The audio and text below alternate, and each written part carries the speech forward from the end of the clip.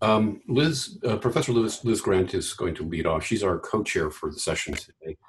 Professor Grant is professor at University of Edinburgh, Scotland, and will be speaking first and introducing Professor Felicia Knoll, and then we'll go to the second part of this webinar, which will be about impact in low and middle income countries.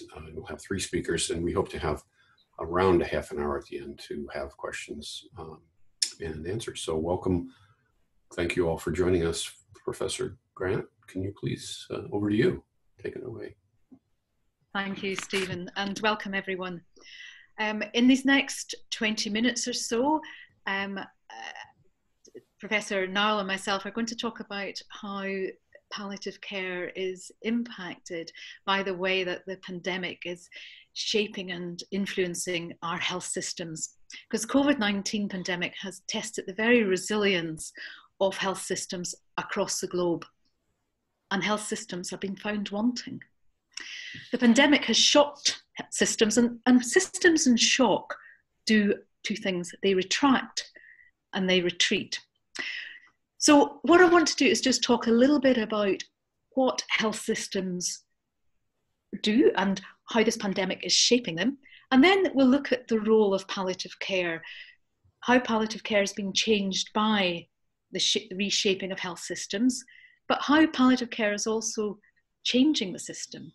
And really critically, the ways in which palliative care can offer new insights and thinking into the way that we move forward in our health systems. So health systems, we use the term, and health systems are not just one thing. They're a complex web of people, of services, of systems, of actions, of organizations, informal and formal, which together promote and restore and protect and sustain health. And health systems do, or they're meant to do, three things. Health systems set out to improve health indicators, advancing health outcomes, reducing health inequalities. They set out to be responsive to the whole of population needs. And that's about ensuring access to quality care, respecting dignity, ensuring confidentiality, ensuring that patient autonomy, ensuring quick care. And thirdly, they set out to be fair, to think about a fair distribution of healthcare for all in the population, within the principles now of universal health coverage, so that no one suffers financial hardship in seeking and using healthcare. So what are health systems like? What's happening? What do they need to do in a pandemic? Well, in a pandemic, health systems need to be able to detect the daily warning signals of this pandemic creep. They need to be able to isolate the threats to system continuity, need to be able to isolate disease.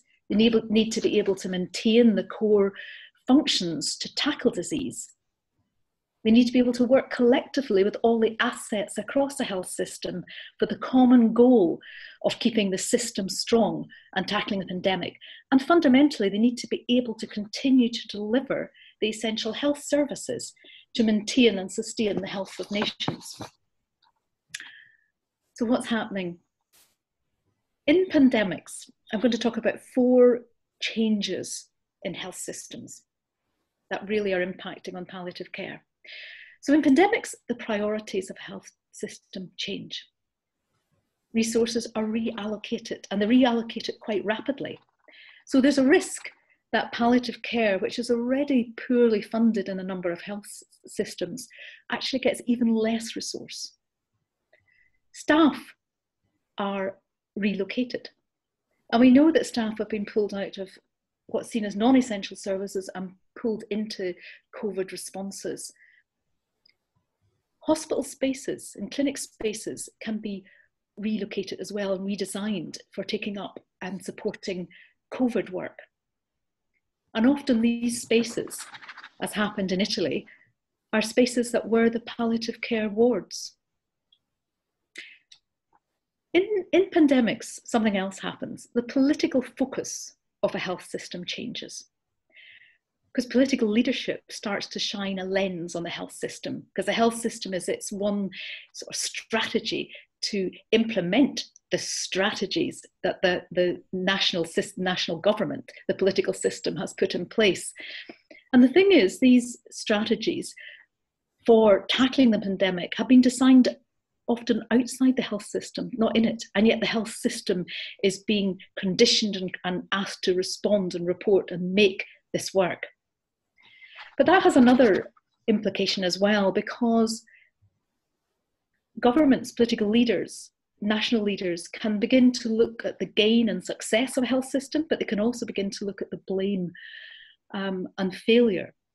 And there's a catch here, because in many health systems, the failure of tackling the pandemic is counted in the number of deaths. And this is very important as we think about the role of palliative care and the role of normalising and accepting and supporting and working with what is a natural event, death, but what's not natural is early and preventable death. So we're working within this strange situation. Pandemics also do something else. They change the way that pathways of care are delivered. The delivery of services is already conditioned by the strategies that governments are using. It's conditioned by lockdown, it's conditioned by the quarantine systems, it's conditioned by shielding those who are most vulnerable. But that also means that those who need care may not be receiving the care. It's also conditioned by the fact that the whole of end of life care has changed rapidly. It's changed in the course of these last 3 months in a way that we never anticipated, because staff who had not been used to dealing with people who have end of life care needs, staff are now faced with dealing with those staff who have not had any training. So there's a huge pressure again, and a huge opportunity for the palliative care community to be responsive to staff. And finally, in pandemics, people's needs change, as does the way people use the health system.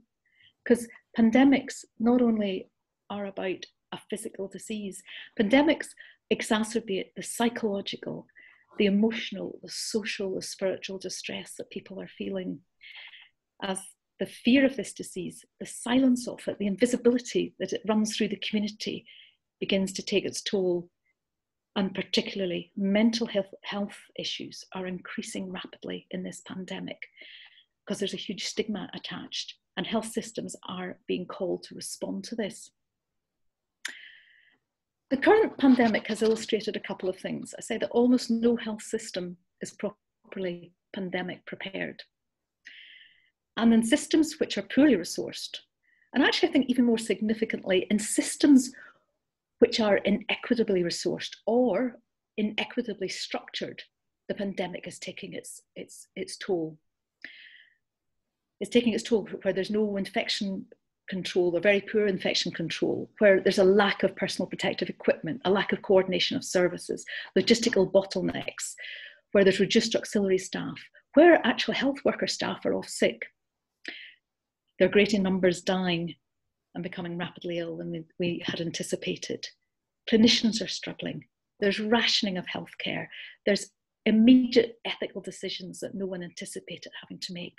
There's fragmentation of services. So in the light of all of this, we want to now look at what is the place of palliative care and how palliative care responds to this. Palliative care is critical to alleviating serious health-related suffering associated with COVID-19. It's an essential component of universal health coverage. And it's in this pandemic, there is a danger that it's overlooked. So what I'm going to do now is ask Professor Felicia Noyle, who's a professor at Miami University and the chair of that landmark commission on palliative care and pain relief, to speak about the essential nature of palliative care. Thank you, Felicia. Thank you so much, Liz. And I want to thank all of the organizations that lead at the global, regional, and national level efforts around access to palliative care and pain relief. And of course, and in particular, those 4 that are organizing this wonderful symposium today. And thank you, Liz and Stephen, for co-moderating this. And in the background for Liliana de Lima, who is not visible for you on the screen, but very visible to us in the background, who has organized all of this. What I'll share with you are some slides today that were developed as part, largely as part of our Lancet Commission on global access to palliative care and pain relief. And in this case, working very closely with Dr. Afsa Badilia, who I know is also here with us, let's say in the background, listening in. We have a very unusual set of circumstances from which to try to analyze health systems. I've been asked to share with you some of the basics of the report, the way we've thought about palliative care until now and palliative care need, and some of the increasing challenges and pressures and the way that we can think about health systems. I'll close with a few thoughts at the end about what are huge opportunities that we have and some of the major pitfalls that we're facing and the ways in which we have to think about analyzing the situation that is going to come like a tsunami in particularly the developing world. And let me just say before we start with the slides that for all of you who I know, and there are many who have already suffered COVID themselves or of a COVID-19 loss or are facing caregiving, that our heart goes out to you for this. We know that it is a tremendously painful situation, not only for patient, but for caregiver and family, and very stressful. And thank you to those caregivers who are with us, who we know are battling on the front lines every day, including those in our own UHealth system at the University of Miami at the front lines as we move towards the peak in our own battle with COVID in South Florida. Stephen, could we have the first slide, please? Are you able to see it on the screen? Actually, all I'm able to see now is is our 5 wonderful faces and 4 logos. Gosh, okay. Well, we're going to have to reboot. We're having some technical problems with PowerPoint at the moment. Let me keep talking and I'll get this sorted for us, okay? Perfect. So why don't we think about the conclusions then, in a sense, to begin with. And the conclusions that I wanted to share with you are that we have a number of items at our disposal that we never had in the past that produce opportunities for us to move forward. The first is that we have responsible leadership in a number of countries. Canada is one, and as many of you may have seen, there's a Forbes article about what do several countries, 6 or 7 of them, have in common, and that is female leadership. And so we have some wonderful leaders in our world who have known to have evidence-based policymaking in their approach to this, and particularly preparing their health systems, preparing their economic systems, supporting the poor, combating inequality, and also guaranteeing to the best possible way preparedness for this pandemic. Then we have telemedicine, and we have a way of connecting, not with all, but with the majority of people in our world through handheld devices that make access a whole different way of providing medicine than anything that we could have thought about in the past, including the kind of medicine that is simply about the basic sorts of support and outreach to many who are elderly and alone. I'll just finish with this part and then go ahead with the slides that I think are up now. We have the possibility of using communications to be able to do massive online training, including for palliative care. And we have some global organizations that are truly working and get it around the issues that are so needed for pain relief and palliative care, including the INCB, who has called on countries to come forward and take advantage of emergency opportunities to rapidly bring in opioid medicines for pain relief and for breathlessness. And then finally, and probably most importantly, we have seen a kind of global solidarity. We have seen that even in countries with irresponsible leadership, and maybe I'll go to that in just a minute before we go to the slides now that I've started it, even in those countries, what we've seen is an outpouring of individuals, families, communities, societies, the private sector, pharmaceutical companies coming forward and looking to ways to respond when their own, particularly federal governments, are not responding. I'm sure we'll go into this in greater detail in the Q&A. I represent much more a view from Latin America and also from our own non-governmental organizations, the two that I represent in Mexico, the Mexican Health Foundation, Fundación Mexicana para la Salud, and my own NGO that works with women's health issues called Tomatelo Pecho. And the sorts of issues that we're facing that I'm sure we'll discuss again when we get into the more regional and country-specific pieces are in fact irresponsible leadership. And we know that this virus is extremely democratic in how it attacks people. It's not at all democratic in who dies and who lives, but it's pretty democratic in how it attacks people of all different incomes. So irresponsible leadership that we're seeing in a set of countries, primarily Mexico, Brazil, Venezuela, which have taken down any kind of preparedness that was there in the past, and there was preparedness for pandemics in the past. Those put entire regions and the world at risks in new kinds of ways. I want to turn now to more of the general issues regarding pain relief and palliative care and suggest we go through the slide deck. And then in the end, I'll make a few comments, particularly regarding the gender dimensions of this pandemic in the health system. So Stephen, can we go to the first slide, please? As many of you, I'm hoping online, will have seen, and if not, it is a free download from The Lancet. 61 authors from 25 countries around the world prepared and signed our Lancet Commission on Global Access to Palliative Care and Pain Relief report called Alleviating the Access Abyss.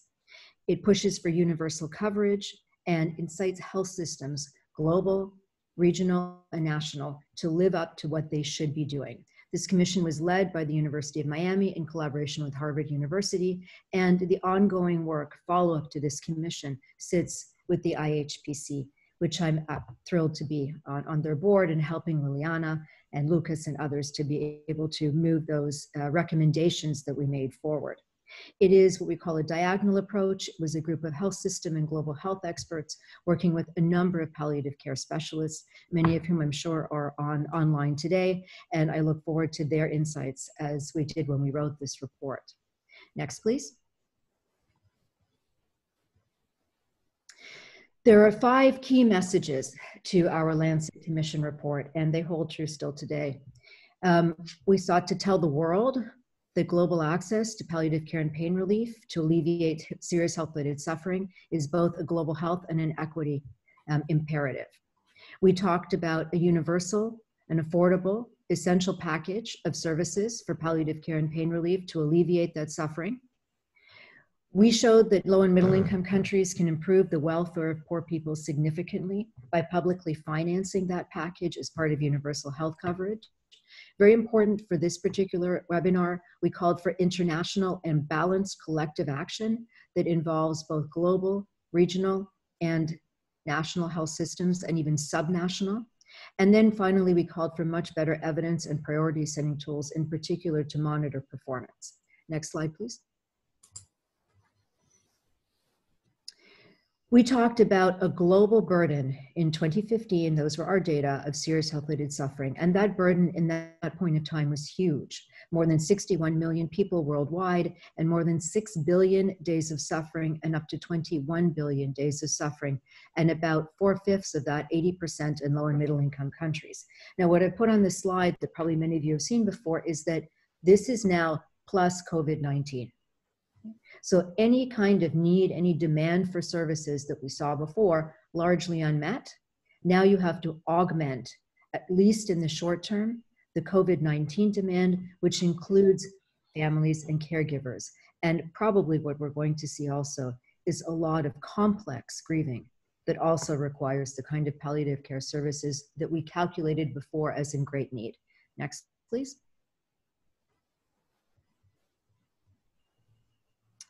We traced access to palliative care and pain relief at that point in time around access to distributed opioid morphine equivalent, or what we call DOME. And we found that the poorest 50% of our world have access to only 1% of DOME, of distributed opioid morphine equivalent, and that the richest 10% have access to 90%. Next slide, please. When we look at this globally, we see an incredibly inequitable map of distribution. And this is a map, again, that many of you have seen before, with an engorged Canada and the US and Australia, and a Western Europe that seems to be about the same size. Now subtract from this need around breathlessness and pain related to COVID-19. And what we're going to see is this map shrink even further. It was the next slide, please. Thank you. So this map is going to shrink even worse. Next slide, please. And we mapped this in two concentric circles of access. One for only palliative care need, as you see on probably the left-hand side of your screen as you're facing it. And only those highest income countries had reasonable amount of access, with even in many countries, some parts of the population without access. That's that sort of dark burgundy triangle of the left-hand side smaller circle. And then we projected total need, all different kinds of needs for opioid equivalents. And that's that smaller inner circle projected based on use in Western Europe. Now add COVID-19. And we don't know exactly how much bigger that circle is going to get. And it depends, I believe, in large part in low and middle income countries on what the policy response around social distancing and access may be. But it may get bigger and bigger when we add into that COVID-19 needs. But as far as we know now, access is not increasing at nearly that rate, despite, again, calls by the INCV to encourage countries to have additional access to import more, to generate more. We're not seeing anywhere near the kinds of response that we fear we're going to have to look for. Next, please. Now, I wanted to mention briefly something about prices, because when we looked at how much it would cost to close the gap, we produced two different prices. One at current prices that countries are paying, demonstrating that particularly low and lower middle income countries have to spend much more than high income countries per milligram that they use, and the best international prices, which are much lower, about 2/3 lower, if countries were able to access the same prices that high income countries are seeing. Now, the question at the bottom is, at that point, what prevents poor countries from accessing more competitive and lower prices? And until COVID-19, I gave you a set of reasons why, and many of them had to do with information, with aggregating demand. But in the face of COVID-19, what we're seeing for opioid medications, as well as many other kinds of supplies and input, is that high-income countries also have a tremendous increase in need, and prices are either going to go up or we're going to have to figure out a much better way of facilitating supply than anything that we've seen until now. Next, please. We developed this essential package, and it's a little bit off on the slide, I can see, but that's the same essential package, I mean, in terms of how you're going to see it. That green bar should have been around the morphine, which is oral, immediately relief and released off-patent morphine. And we talked about a package that includes obviously not only morphine, but as I just mentioned, a number of other inputs around medical equipment and human resources. Now, in today's world with COVID-19 for palliative care, add into that equipment all of the protective items, units, protective equipment, the PPE that we know that our providers require, and that the vast majority, particularly those caregivers at home, will never have access to. Next, please. So now turn to health systems. We have a definition of universal health coverage that says that all people must obtain the health services they require, and that ranges from prevention through to palliative care. There are a wave of global health reforms attempting to make this happen in the context of very complex epidemiologic transition. And even in that context, palliative care and pain control were ignored in most countries. Now you add in a wave of need from COVID-19, the pandemic, and you generate a chaos in health systems, inability to be able to react effectively. Next, please. When we think in a general way about health systems, in the face of epidemiologic transition and complex needs without COVID-19, still pre-COVID-19, we need to think about health systems having to meet the needs of continuum of disease, and that includes primary prevention, early detection, diagnosis, treatment, survival, survivorship in palliative care for chronic illness, in addition to the demands of communicable illness, as well as having each health system function work properly. And we've used a 4-function model of stewardship, which is around good leadership, financing, delivery, and resource generation. Some entities use a larger list of functions. WHO tends to have 6, some tend to have 8. The 4 work fine for the kind of analysis that we're going to do in the next set of slides. Next, please. So this is what any health minister would normally face, this very complex diagram of trying to think about aligning along a horizontal base each function of the health system, from leadership or stewardship to resource generation, along each of the vertical slices, which is the complex life cycle of chronic illness. You can take any one slice, horizontal or vertical, and what you'll find is if you only think that way, you get inefficient and ineffective production of the services that are required. You either only invest in prevention and you still get people who need treatment, you only invest in treatment, and then you have an overflow because you didn't invest in prevention. And if you don't invest in palliative care and pain relief, you have the kind of excess suffering that we see in our world. So this is the complex picture that we have on this map. By the way, I should just say that the logo that ends up is Pallium India, and Raj is definitely a co-author of this report, a leading co-author, a leading commissioner of the report, but he may or may not want to take responsibility for these slides. So just to note that you're probably seeing that logo at the top of the page, as am I. And if Raj is on, I'm sure he'll have comments. No problem. I just know not sure that everybody can see that. So I wanted to at least mention that I should take responsibility for the slides.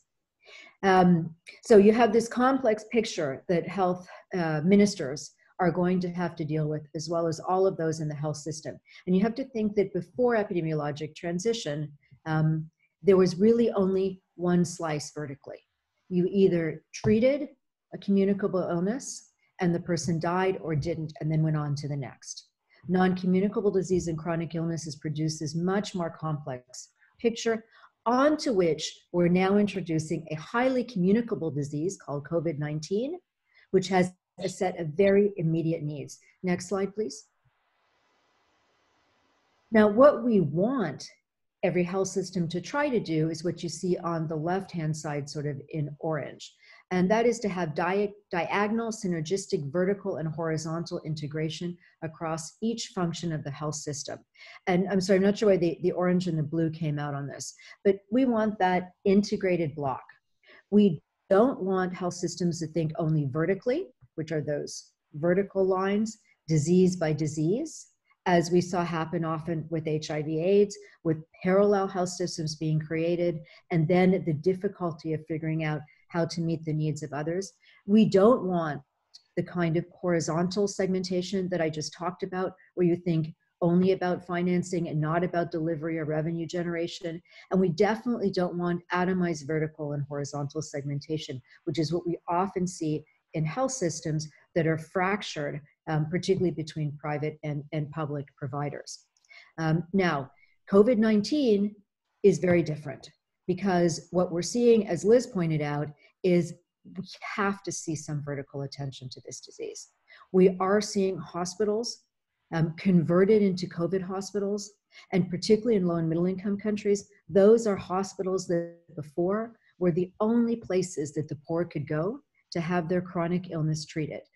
In Mexico, we're seeing places like the Hospital Nutrición Salvador Subirán, the best place for complex non-communicable disease where the poor could go, previously supported by the Seguro Popular, now converted into a COVID-only hospital. And the question is, where will these patients go in the meantime? And there is not, unfortunately, a good answer to that question in the world, in the developing world today. Next slide, please. Now, we talked, and we won't go into this slide, I just wanted to tell you, you can look it up in the report. What we did under the guidance and leadership of Julio Frank who took care of our health systems group in the Lancet Commission work, we analyzed for every health system function, what extra do health systems need to do, national health systems, in order to achieve universal access to palliative care and pain relief in the context of universal health coverage. So he said there are a number of things that every health system has to do no matter what. But in addition, you have to do these set of things in order to guarantee that palliative care and pain relief are fully integrated, fully financed, and universally accessible to all in your population. And those extras are what we asked health ministers to think about and to be able to make possible in order to be able to achieve, at that time, the SDGs through universal health coverage. Next, please. There's quite a long list there, and I highlighted just a few on this slide. Under financing, to highlight the idea of explicit inclusion in national insurance and social security. And at that point, we were thinking of how this package had to be financed in a series of very forward-thinking health systems, like at that time, the Mexican health system with the Seguro Popular. Since the time of writing, the Seguro Popular was closed. So I now can't even speak in Mexico about including this in a national health insurance fund that covers 54 million people, because that was closed in January, only a few months ahead of when COVID would strike. Okay? So a health system that was actually weakened unknowingly in the face of COVID through a transition that was not evidence-based, I would say, but that no matter what, left the health system very exposed and vulnerable to a tsunami of need around palliative care and pain relief and all other health services that's coming with COVID-19. We also talked about, for example, human resources in that case. And we asked that every country, every university, which is probably the more important ask, that no university graduate a medical care expert, someone working in health, from physicians, nurses, social workers, and other support staff, including clergy, that none graduate without at least one course, one basic course in palliative care and pain relief, which in today's world is not the standard. In Mexico, at the time of doing this research, only about 1 in 10 university programs included an obligatory or non-mandatory course in palliative care and pain relief. So hit COVID.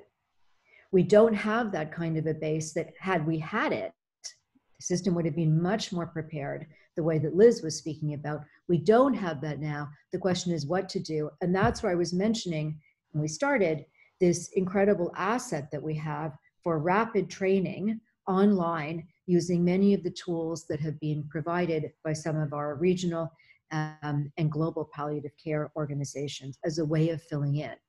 The stable equilibrium, though, would be to make sure that, because every healthcare provider at some point is going to meet a patient, and more often than once in a period of time, meet a patient and family that requires palliative care and pain relief. They should be trained for that, the way they get basic training in many other standards of care, like maternal health.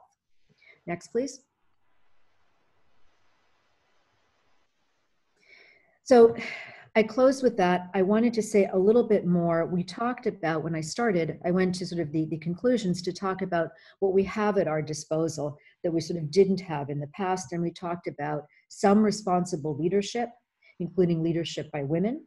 We talked about telemedicine. We talked about training opportunities. We talked about opportunities like those being offered by the INCB.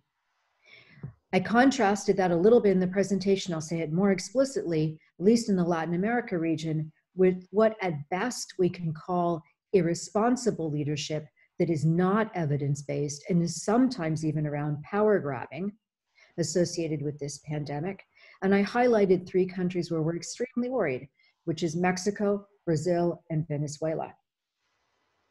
I also wanted to highlight why I talked about increasing need and suggest that we think about both increasing need by our palliative care patients and their families because of social distancing measures, which I prefer to call physical distancing measures, which is exactly the issue. We physically distance loved ones from those in most need. And that's where we have to think about the difference between social relations and that physical relationship, and use, for example, technology to the best of our ability. And another whole block of need, which are COVID patients and their families, who again are going to suffer complex bereavement issues and require additional care. And in many countries, what we haven't seen is what is going to happen when those family members are the only caregivers without any kind of PPE, of protective equipment, and how this disease can flood through those families and communities when they're forced to give that kind of care themselves because the health system cannot. And one final point that I do think we need to consider in great detail is that there are strong gender aspects here. While we have seen that this virus has tended to kill more men than women, that is only what we've seen, first of all, in high-income countries and relatively strong health systems. But second, what we've also seen is how this pandemic has gripped women as caregivers, both paid as providers, physicians, nurses, social workers, clergy, and also as unpaid caregivers. In the home, we've had to take on many kinds of roles that for many decades, a number of women had been able to share in different kinds of ways. And also what I think, as I said, we're going to see come is a tsunami of women taking care of poor patients with COVID, and becoming heavily infected themselves with a high viral load. And so I think we need to think very carefully about the gender aspects of this and support for caregiving at a community and a family level. I'll just close by saying that I do think there are a number of positive things that can come out of what can only be described as a calamity. And I think what can come out of this is a much better world with more solidarity, but also a world in which we understand better how to work from different places, including our own homes, how to use technology in very different ways to provide training and to provide support, and maybe even a world in which we will finally find echo for the incredible need to provide appropriate global access to pain relief medications in the right way to all of those in need, using a balanced approach. Thanks very much. Thank you very much, Felicia. Excellent. Physical distancing, but not emotional distancing. We are going to now push ahead. By the way, I'm Dr. Stephen Connor, the Executive Director for WHPCA.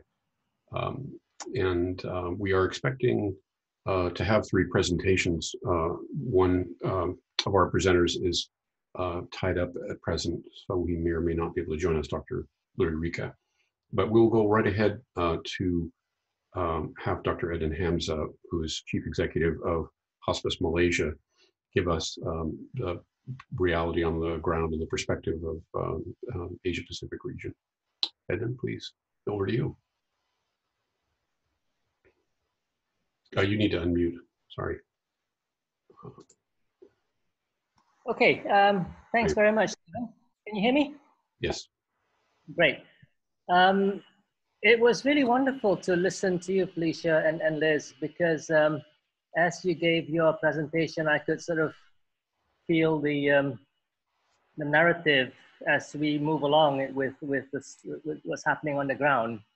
So what I really wanted to do was really try and give a flavor of how things have been in Malaysia and in the Asia Pacific as well a bit.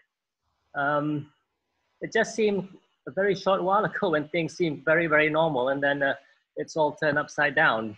I just feel that in the lower middle income countries, we already have inherent healthcare systems which are already underfunded and under-resourced to start off with.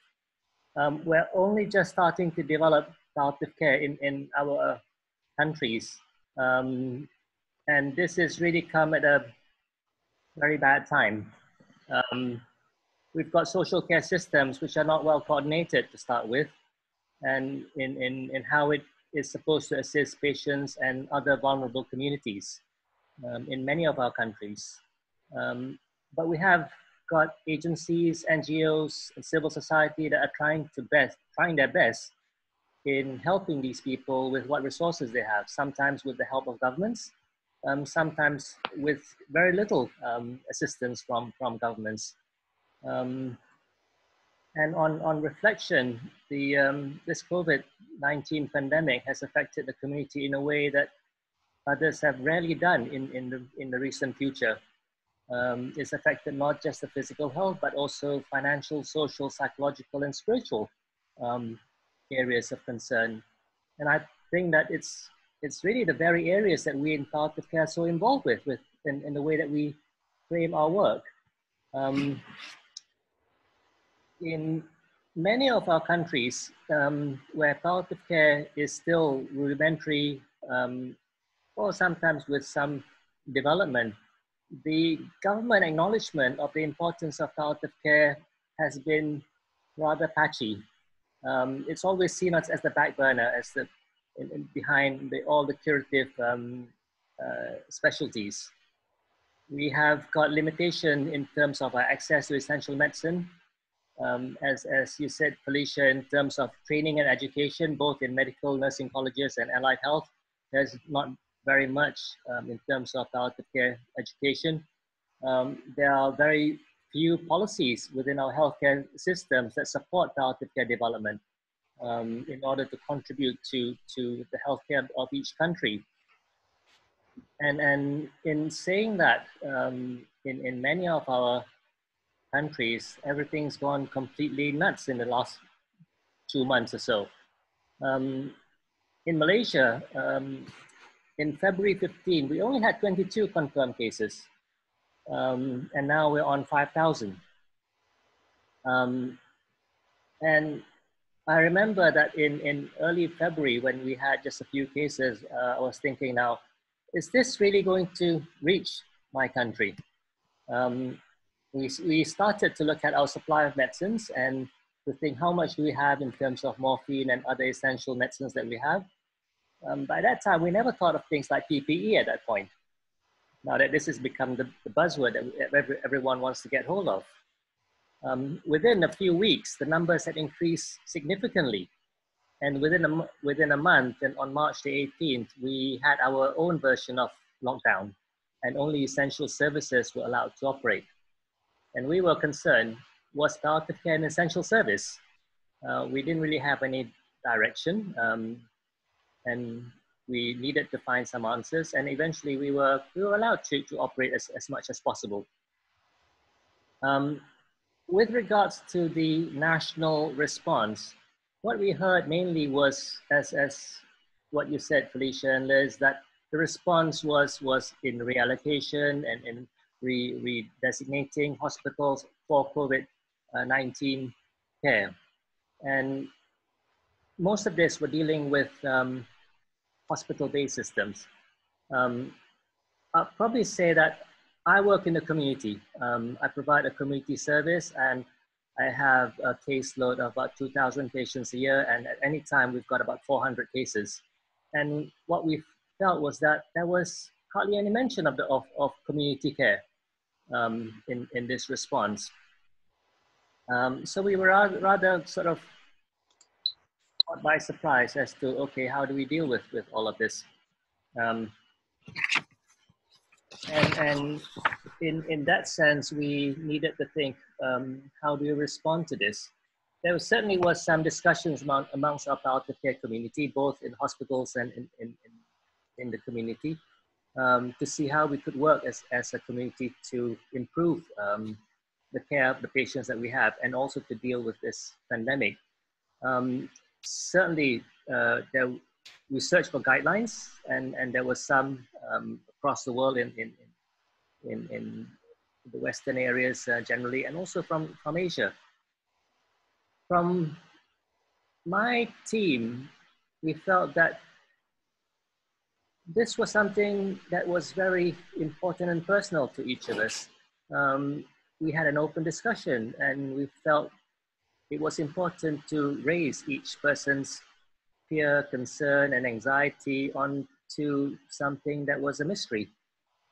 But we felt that amongst the fear and anxiety, there was also hope and pride in what they were doing, and wanting to be part of the response to COVID-19. And so we rapidly moved to establish new working guidelines, dealing with safety at work, where would we get necessary equipment, medicine to equip the team so that they can continue to deliver care under new conditions. So what I probably wanted to sort of deal with now is to address some of the issues that we identified, some of which are covered by the various guidelines that we received. And these guidelines were coming in every few days. There were new ways of doing things. And perhaps to highlight some of the things that guidelines don't really cover for, and which we needed to sort of think through. So the first thing was that, okay, everyone was worried about safety and PPE. What do we need? Where do we get them from? Nobody wanted to sell us anything. And if they were willing to sell us something, the prices were going up by several hundred %. But we worked with the civil society and communities, and donations started to flow through. So that was very, very useful. A few others we had to buy, unfortunately. We were concerned about how would we see our patients in the middle of a lockdown situation. In Malaysia, there were roadblocks, roads were being closed. And what we were noticing was that it became apparent that many of the police that were manning roadblocks didn't quite know that there were such things as community healthcare workers, community palliative care services. So in the first couple of weeks, the team were continually being questioned, where are you traveling to? What were you doing? And that created anxiety. But gradually now, people have got to know our team, and it's been a bit easier to go through roadblocks, especially now that we've also been supplied by official letters by the Ministry of Health. So that has been very, very useful. Certainly the guideline was that only see patients when necessary. As much as possible, do teleconferencing, telephone calls. But one of the difficulties was that not everyone has access to phone calls, telephones, or internet as well. And the other aspect was that it actually requires very good communication skills.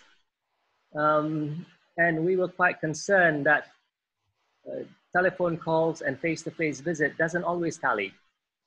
Sometimes when we call the patient, they said, there's not really very much problems, everything's okay.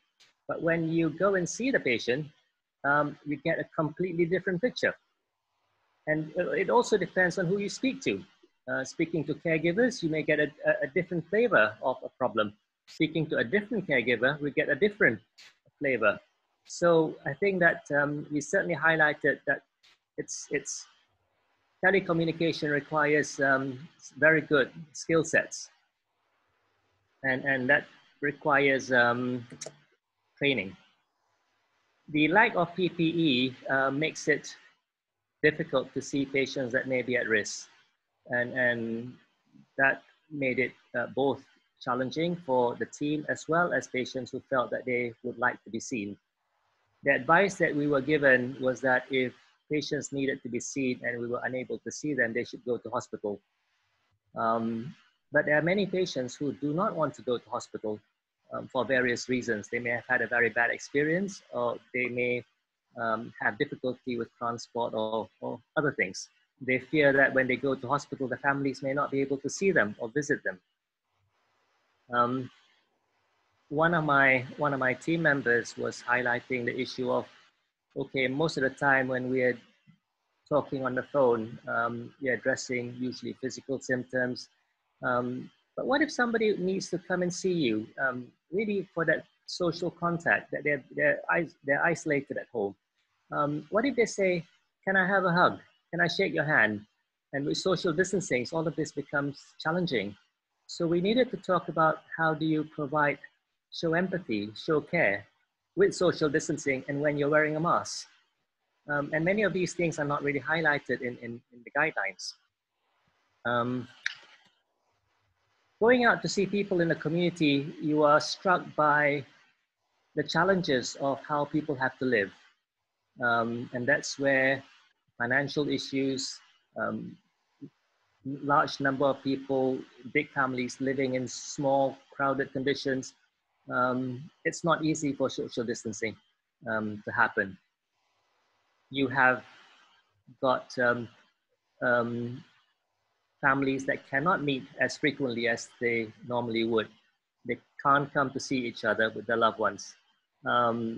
We had one situation where one of our nurses had to wear full PPE going to see a patient that may be at risk. And when she had to don her paraphernalia outside the house, that created such pandemonium amongst the neighbors and the residents as to what's happening here. So it then, we were then a bit worried about the stigmatization of people in the community when they see someone in PPE suit. Access to medicine was a problem because with a lockdown situation, some patients are may have exhausted their their medicines and may not be able to get further supplies from their own hospitals. Hospital teams are redeployed and redesignated, appointments are changed or delayed. So this certainly affects the normal care of many of our patients.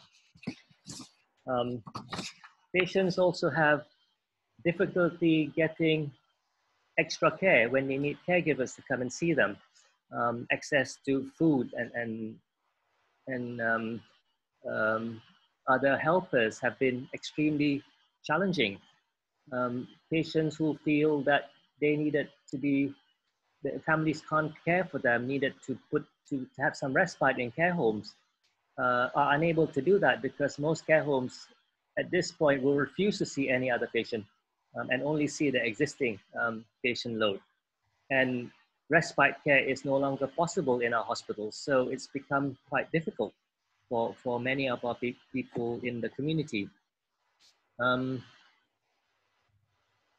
Domestic abuse has been highlighted within our society, and I think that's happening in many other societies where people have to work in very confined spaces for a long time.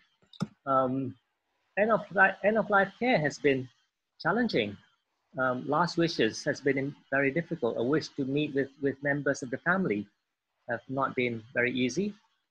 It's affected funeral preparations. With quite sad outcomes. People can't say goodbye to each other. Culturally, this is a period where there's many celebrations, and it I don't know, it creates discussions as to a conflict between science and religion at this point of time, and it creates a very interesting juxtaposition between the two, and between science and religion is the topic of death and dying, and how do we discuss this in the current situation? Is it dealing with the cultural phenomenon and the religious beliefs, or does science come to the fore? And at the moment, everything is related within the framework of COVID-19. And it's quite sad and challenging when traditional cultural rites and gatherings can no longer happen. We also started to look at the concerns of people working. My team certainly were quite fearful. What if they bring the virus back? What if they get it?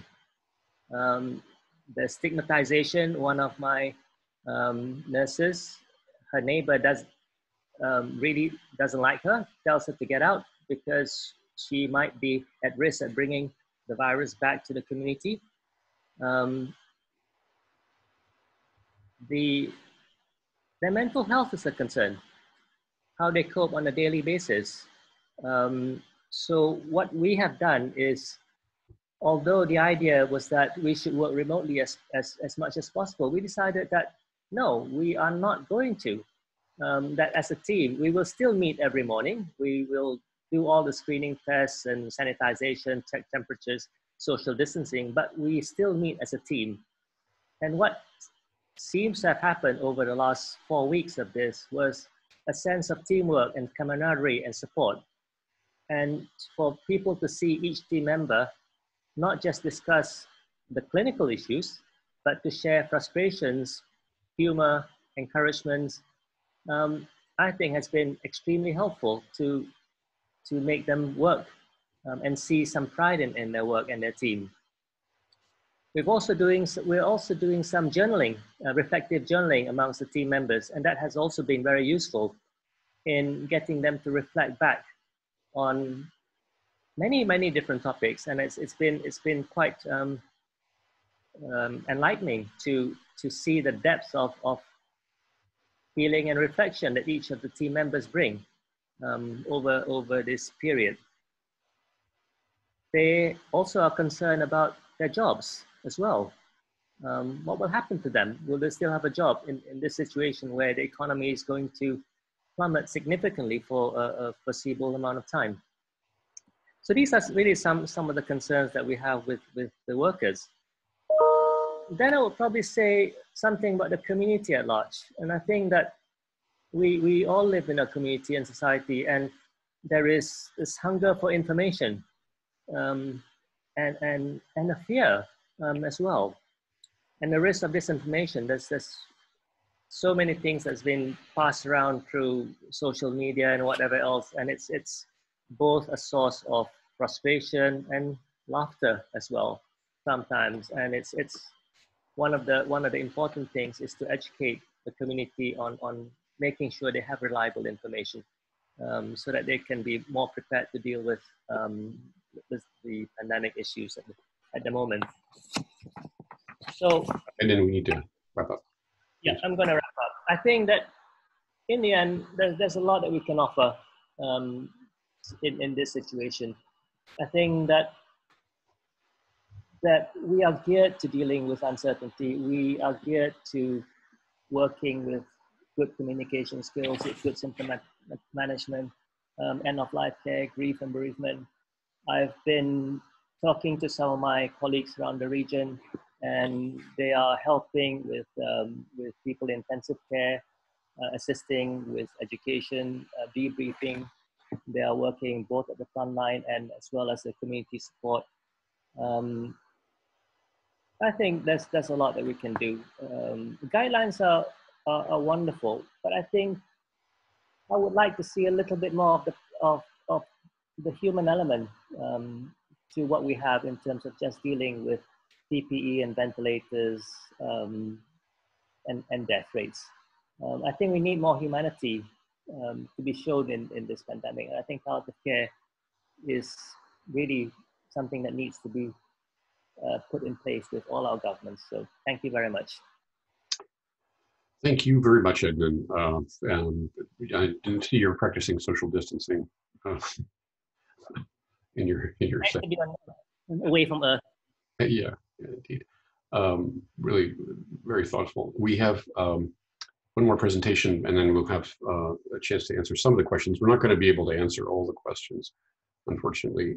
We also want you to know that this webinar and a copy of the slides from this webinar will be made available after the session's over through our website and the COVID-19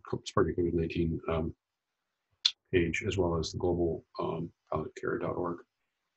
So I'd like to turn now to India and to Smriti Rana, who is the Programs Director for Palliative in India. Smriti, over to you. I'll start your slide when you're ready. Let me know. Thank you, Stephen and Liz. Just before we start with the slide deck, one of the things that I'd like to, there was so much that Edmund said that resonated with me and what we're trying to do here, and we have a lot of similarities, but also India having the kind of diversity that it does, we have a few unique challenges of our own as well. So I'm going be stating some of those things, those problems that existed before the pandemic, how the pandemic has then affected our existing systems and where we are headed now. One thing though, which I'd like to point out is that like in most low or middle income countries, the need for palliative care is greater in a country like India, simply because disease specific treatment does not reach our patients in time or adequately enough. So while we follow the same definition of palliative care that is outlined in WHO, but in our context, life-threatening is to be used keeping in mind life in a broader sense in that sort of context. Which means that we may include life-limiting conditions like paraplegia and other things that are not really traditionally in the scope of palliative care in the West. So if you could just pull up the slides now, Stephen, that'd be great. Okay, just a second.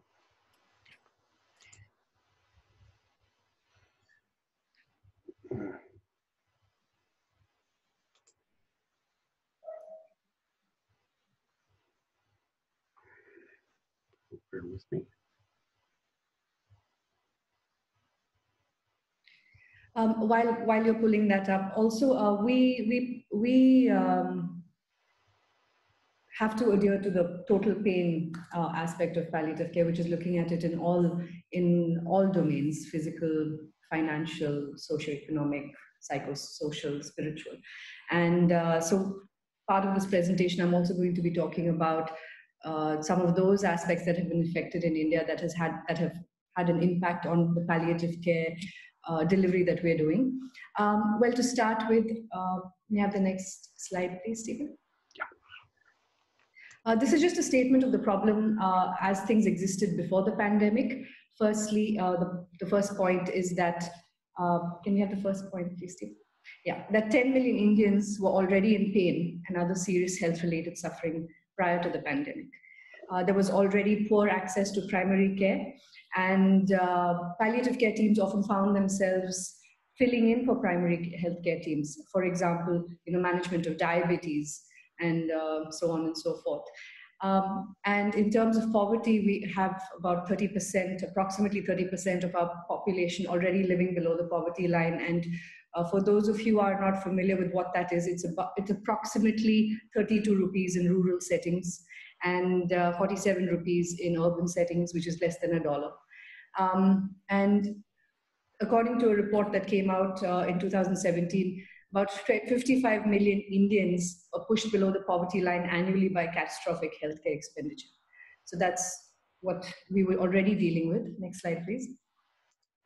And this was a pretty staggering statistic that came out from the National Crime Bureau report, which said that 1 in 5 suicides in India occur due to health-related reasons. Now, this could mean several things. It could mean that there was unmitigated pain, there was distress, poor symptom control, or the fact that healthcare costs drove people to suicide simply because they didn't want to be a burden on their families. Coming to the economic part, more than 90% of our workers are in the informal sector. And as per another study, approximately 139 million internal migrants exist in India. That's inter and intrastate movement. That's a 2011 census. The reason I'm putting all these numbers out there is to show you how staggering the numbers really are and what we're dealing with.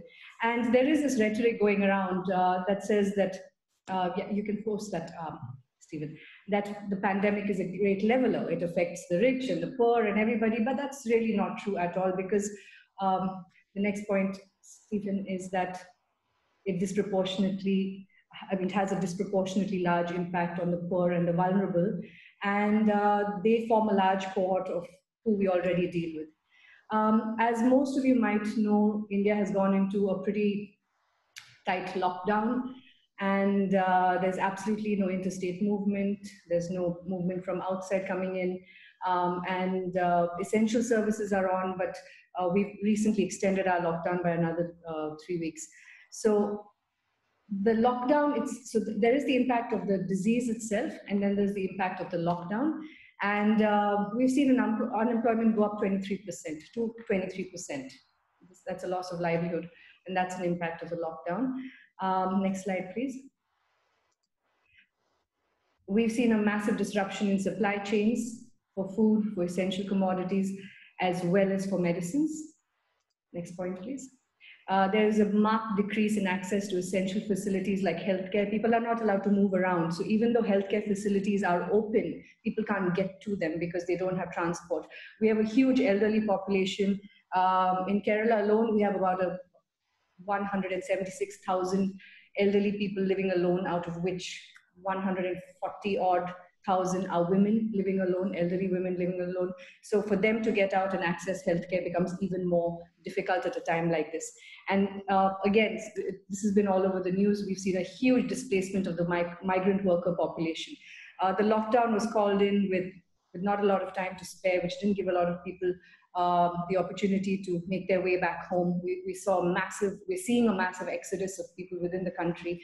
And if you recall the earlier number, 139 million migrant workers within the country, that's a lot of people who are far away from home. And historically, migrant workers don't have great access to healthcare anyway. They're one of the marginalized communities.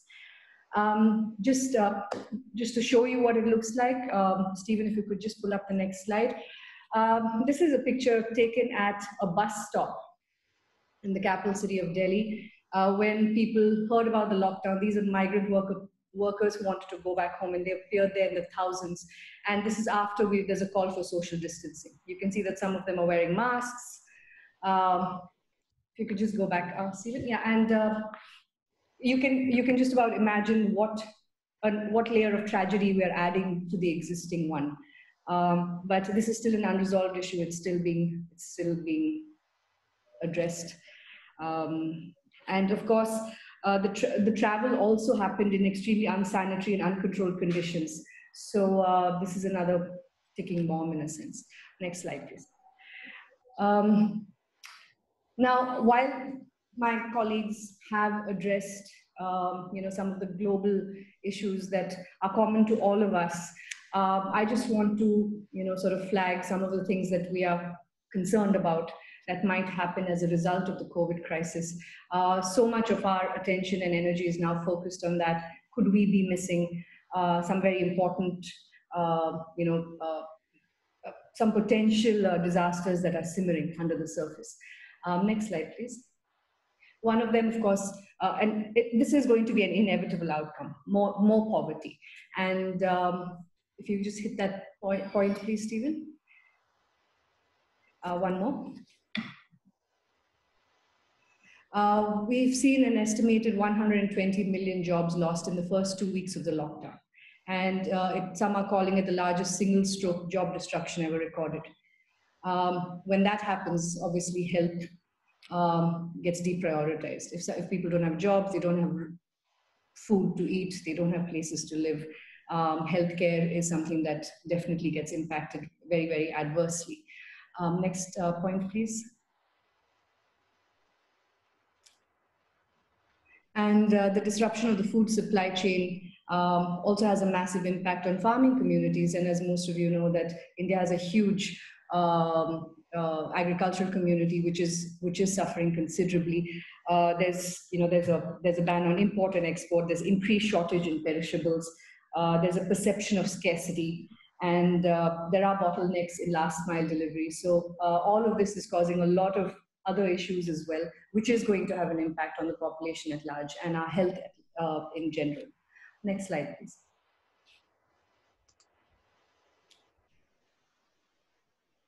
Another outcome is that manageable conditions will become life-threatening because of unavailability of or lack of access to medicines. Some medication is already out of stock.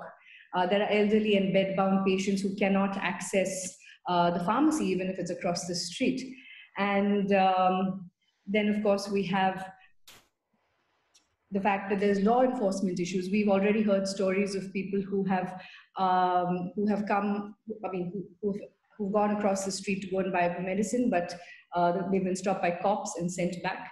And we have a problem with getting fresh prescriptions, because a lot of these people are extremely poor, very underprivileged. They don't have access to a telephone, like Edwin was also saying, and to get a fresh prescription from the doctor becomes a problem. Next point, please. There's also a problem of tracking people's health because of no laboratory tests, and labs are open, but there's no transport. And of course, lack of access to doctors, because the doctors are available, but people can't get to them. Next slide, please. Just give me one. Stephen, can I just take a moment, please? One slight technical issue here. Sure.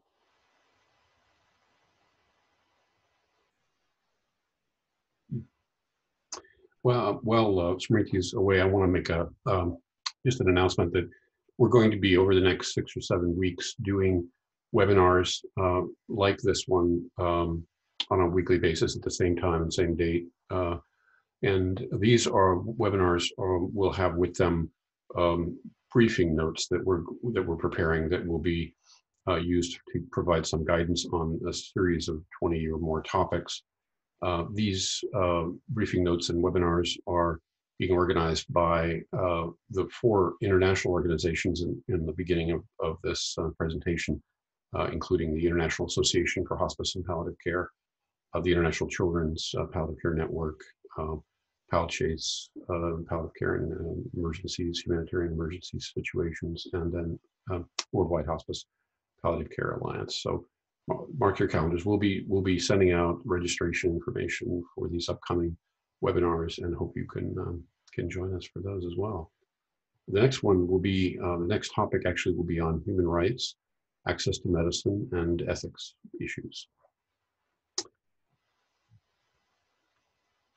Thank you, Stephen, for announcing those. And just thinking about today and the messages that we have had, I think, Edmund, as you said, there's a flow in this conversation and an understanding that this pandemic has not just got such a burden physically, but a burden emotionally, spiritually, economically, and that's the connectivity of those things together are really creating something that the world has never seen before. And I think, but with our technology, we're actually much more aware of this. And I find it so powerful that we have been able to hear in detail these illustrations that are from local communities saying this is what is happening. I see. Yeah. Again. I don't know if we're coming back or not. Yeah, I think we want to go to questions because we're down to just a little under 20 minutes. Yeah. Smriti, we're gonna have to go to questions. If you want to make some comments, Smriti, we're gonna have to go to questions now. Do you want to make any final comments? Yes, I'm sorry about that. I just wanted to mention one last thing, Stephen, if you still have that presentation with you. Go ahead and say what you need to say. Yeah, the main issue that we are quite concerned about is the fact that are we heading for another pain crisis? And already we have reports of people who have had difficulties in renewing their manufacturers, who've had difficulties in renewing their licenses. And the disruption of the supply chain has very, very clearly affected the movement of opioids in our country. So you're very familiar with the massive task that we started, my colleagues across India started 25 years ago now in order to make morphine more accessible. But we're wondering whether we're staring down, a disaster where we're going to take a big step back. We did some random sampling across India, and we found that a lot of institutions may have morphine for the next month or so, but they're relying on their distributors to supply them. But the distributors themselves do not have access from the manufacturers because of the lockdown. So while in Kerala, we are okay because we have a state-level manufacturer, we see that this might be an impending crisis in the rest of the country. And that is something for all of us to really pay attention to. And we will need to see where the supply chain is broken, advocate with the relevant authorities there, and engage stakeholders and create some awareness on the state, national and international levels, because once the COVID crisis is resolved, whenever that is, we will possibly have a massive pain burden crisis on our hands, which we need to think about as we speak right now. And one last closing statement is that I know there's a lot of good news about Kerala and about the way Kerala is handling the COVID crisis, but as always, Kerala may not be representative of the rest of the country. But one thing that has really worked here is that the community participation, which was also the cornerstone of the successful palliative care initiatives in India, are today again proving to be the cornerstone of successful COVID response. And just to give you an example, in Pallium India, we have a home care team. We see about 1,350 patients every month in their homes, and we had to scale back.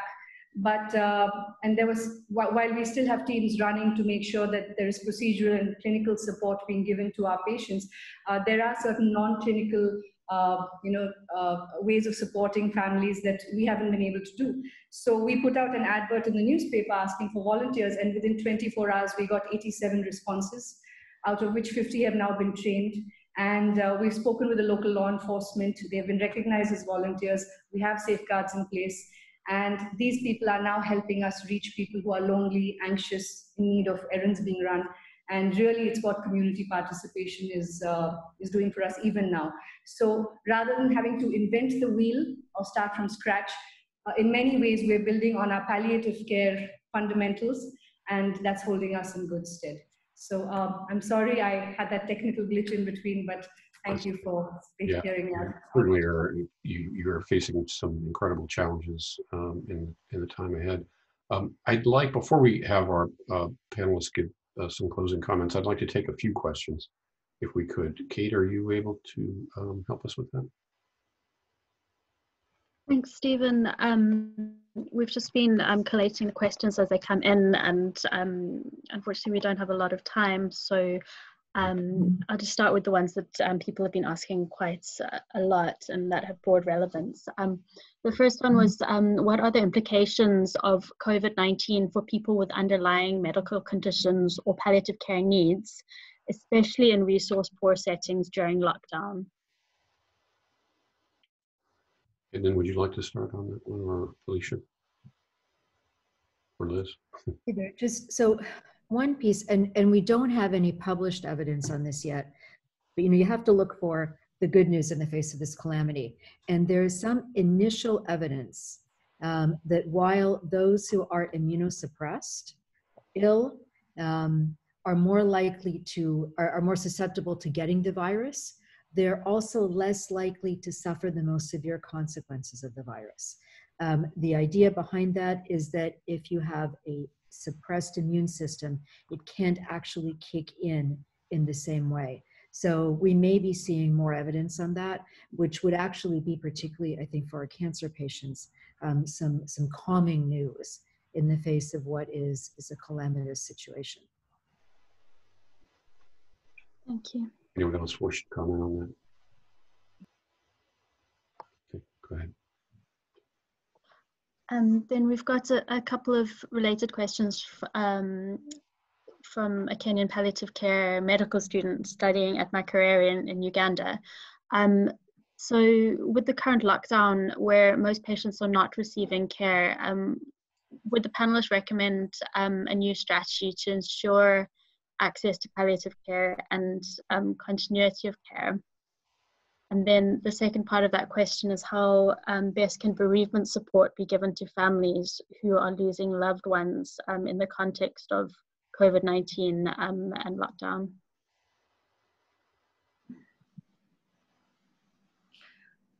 Stephen, may I just add something? All right. Some of our colleagues have put together, after a lot of very diligent work, an e-book which covers a lot of these topics, from symptom control to care at home, to bereavement, to the myths, pretty much everything pertaining to palliative care guidelines in the COVID crisis. And that is open source, and many of our colleagues from Kerala, and also in fact Moira Legge has been a part of that. So we're happy to share that resource with everybody who's here today. The briefing note for this session on low and middle income countries also has the link to that document in it as a resource. I want to just acknowledge Dr. Emmanuel Louis-Rica, the Executive Director of the African Palliative Care Association, who unfortunately was delayed in joining us. And unfortunately, we don't have the time to go forward with your presentation, but we're certainly glad to see you and have you participate in the Q&A at this point and maybe make some final comments in the last few minutes.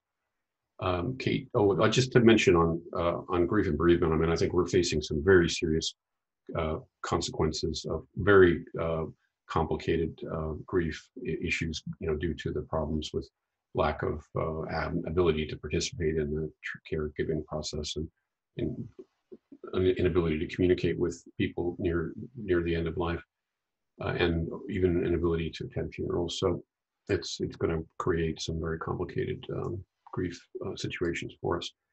Kate, you want to give us one or two more questions? Sure, thank you, Stephen. Firstly, there's been many requests for documented best practice guidelines and strategies. I think the best way to address this is to say that we'll be updating our resources page on the WHPCA website following these requests.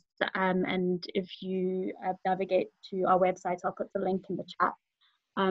By next week, we'll have the resources specifically addressing the questions here today. I know IAHPC and ICPCN also have really thorough resource sections on their website. So the last question is one that's, it might be uncomfortable for some people, but it's something that really does need discussing. And it's a question that came in from Dr. Carlos Centeno. And he asked, is humanity the key word to be pronounced by palliative care specialists in this COVID pandemic? Would it be much more, it would be much more appropriate even than the word palliative? And he would like to hear the panelists' opinion on this.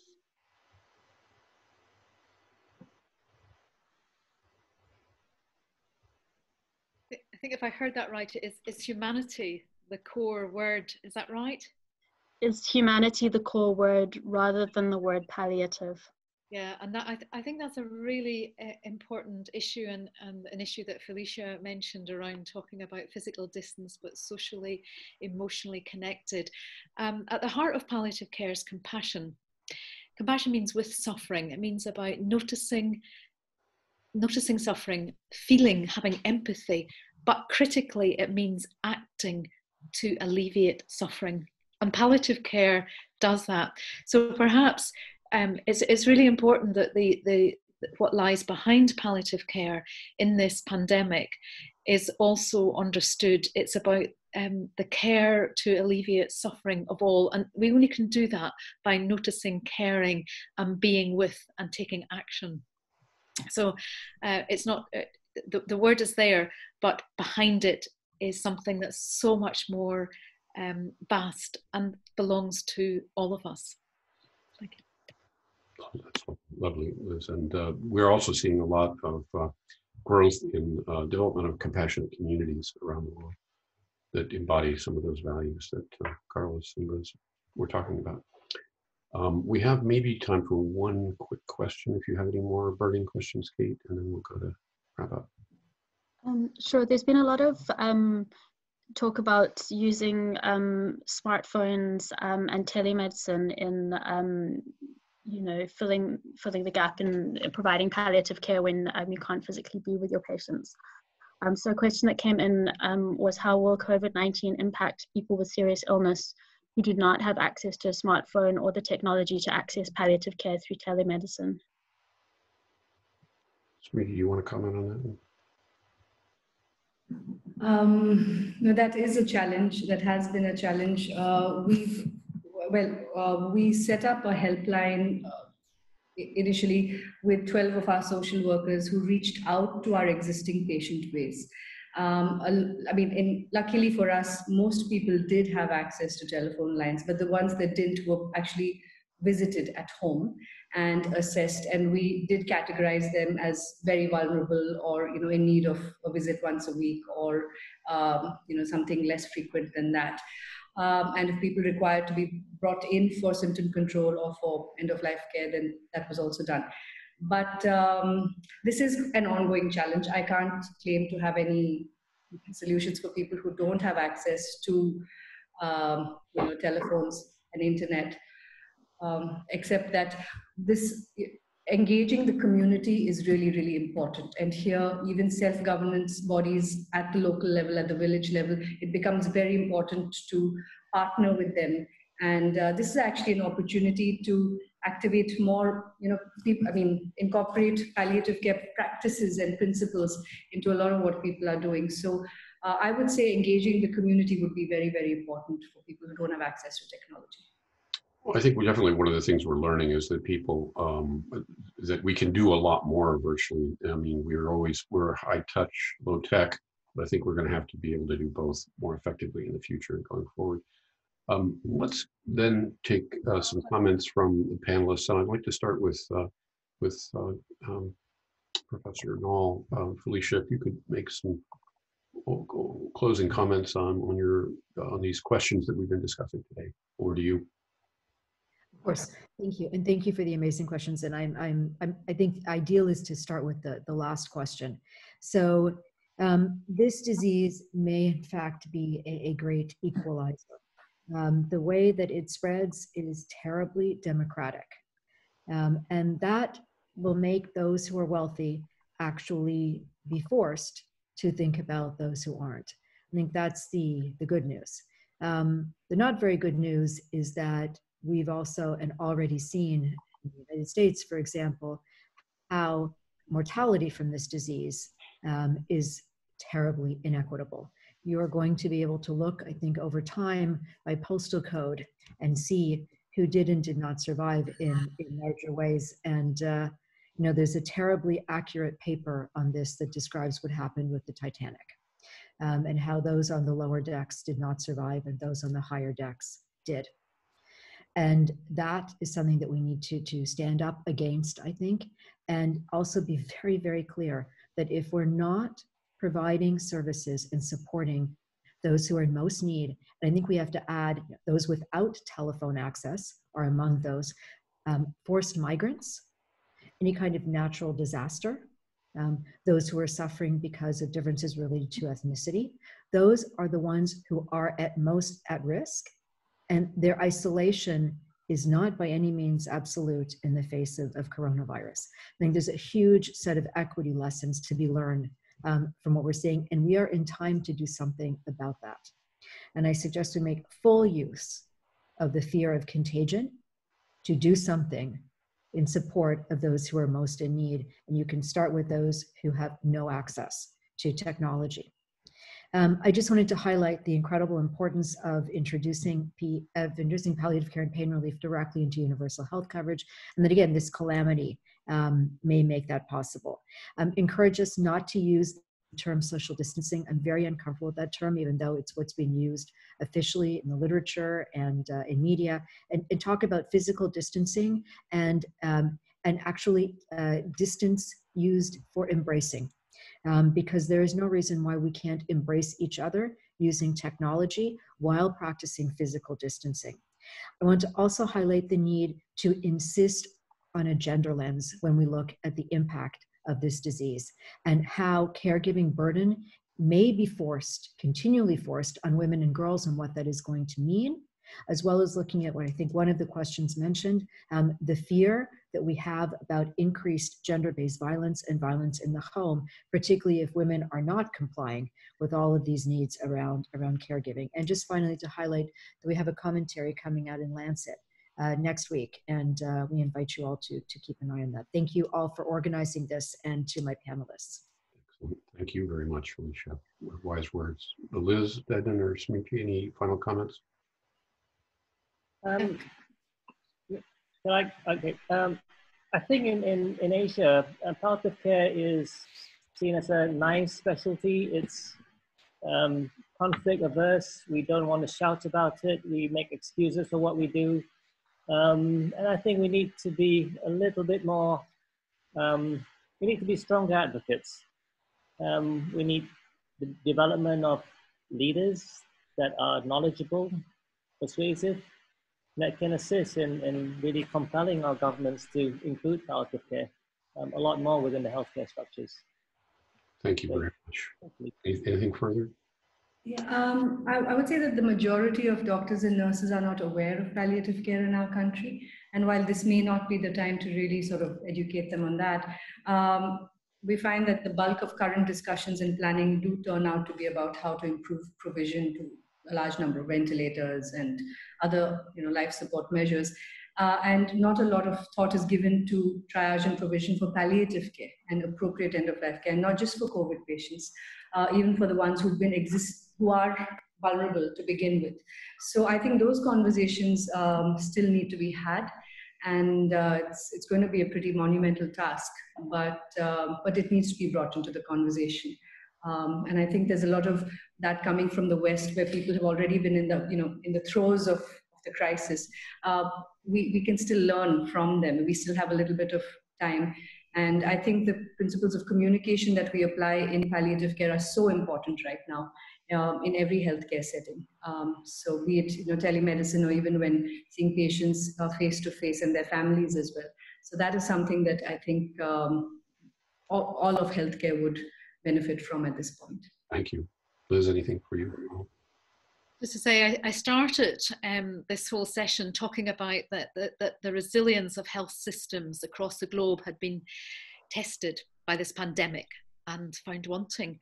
But what has been shown is that community resilience is powerful, it's strong, and communities are looking for pathways, and volunteers are looking for pathways to work and to act and to be together. So it's a role, a duty, a call of all of us, and particularly with faith communities, to engage together and to lay down pathways to go forward. Nice ending note.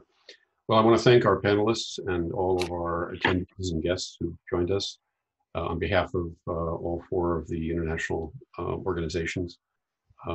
We hope you can join us again for future webinars, and thank you all very much for your kind attention. Stay well, wash your hands and your phones, and be safe, and take care and have a good weekend. Bye, everybody.